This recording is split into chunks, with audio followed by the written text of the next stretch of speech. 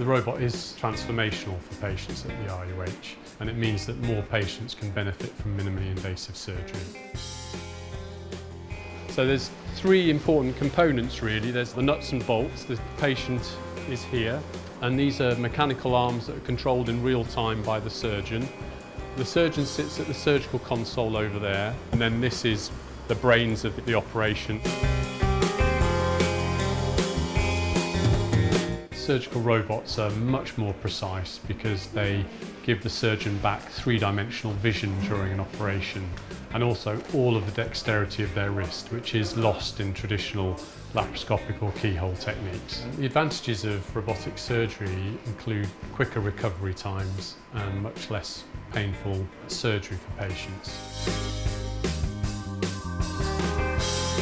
The robot gives us an amazing opportunity to better train the next generation of surgeons. At the RUH, we're just hugely grateful for the donations that have come in to help support this programme. This couldn't be achieved without the support of a wonderful community around us.